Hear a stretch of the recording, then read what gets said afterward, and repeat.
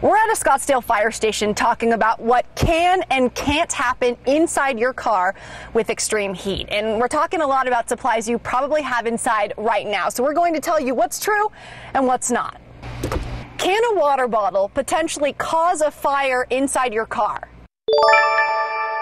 You have a piece of newspaper right underneath the bottle, that could essentially get a spark and create flames. ASU sustainability professor Ariana Medell was part of a university heat study in 2018 and says the shape of the bottle in direct sunlight is what can cause the problem. Since the bottle has this round shape that makes it essentially act like a magnifying glass, so the water inside concentrates the light and then it's being refracted through the bottle. Can aerosol cans with hairspray or deodorant explode in your car in the heat?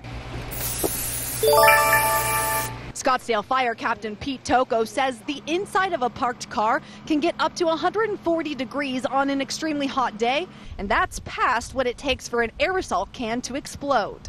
Those get up to 120 degrees, a lot of times they'll explode, so deodorant, hairspray, spray paint, anything like that could cause issues in your car.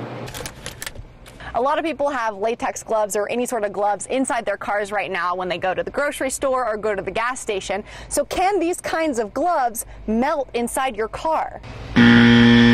Captain Tocco says they won't melt, but they could still be damaged. They can degrade also, so when you go put them, they can rip. So anything that's could degrade in your car and heat, take it out. And can hand sanitizer actually lose its effectiveness if it's sitting in the heat inside your car?